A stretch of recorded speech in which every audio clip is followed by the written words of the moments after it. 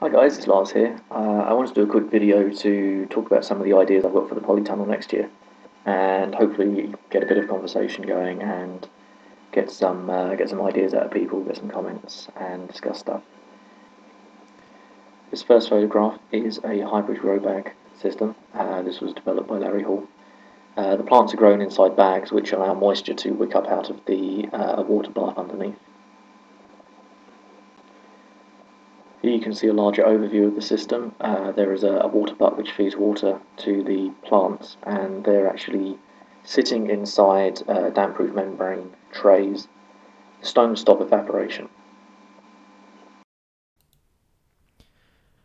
This is one of the old aquaponics trays. It was originally filled with pea shingle media, and you can see I've used some of that media as just an evaporation stop at the bottom.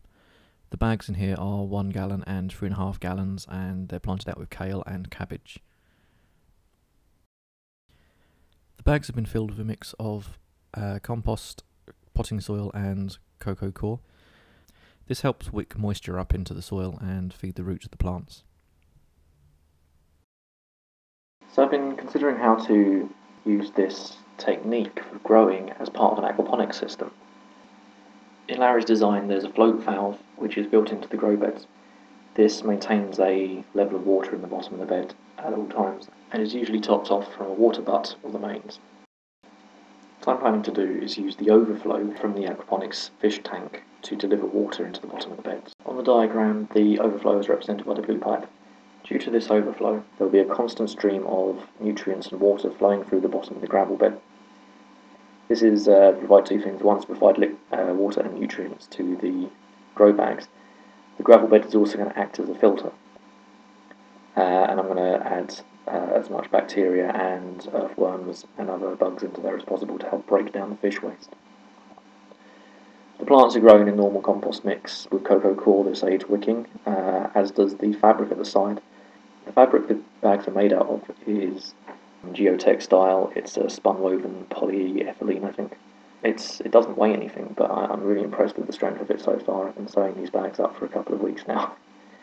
So at the end of the tray, as you can see with the green pipe here, is an overflow. And this is going to be set to always keep about 1 or 2 inches of water in the bottom of trays. And there's going to be multiple trays in this design.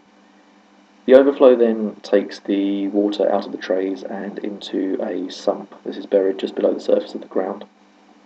In the sump, the orange circle represents a pump. This is a normal aquarium pump which is basically running all the time. This pumps the water back up into the tank with the orange pipe. The orange pipe has a venturi in it which is drawing oxygen into the water.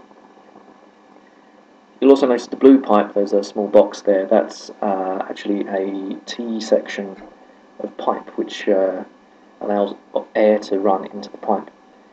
The point of this is to stop any siphoning action, so that if the pumps were to turn off, the tank wouldn't siphon out into the grow beds and then overflow the sump.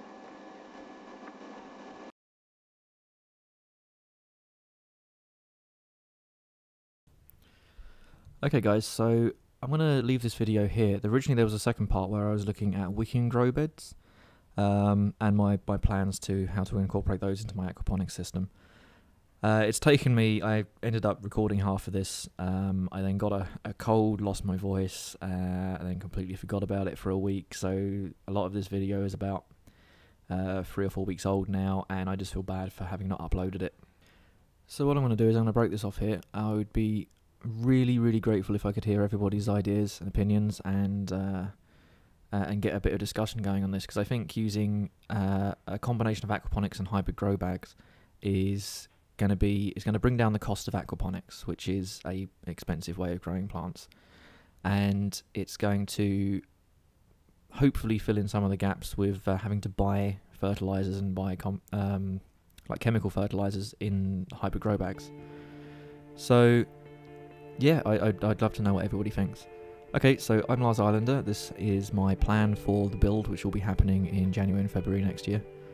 Thank you for listening, and stick your thoughts in the comments, guys. Thank you very much. Goodbye.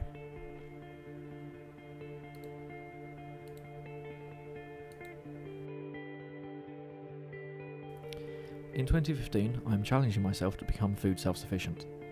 This means that throughout the year, I will be growing all of my own food on my small holding, the island. Throughout the year, I will be documenting my progress on my blog and in daily video updates on this channel.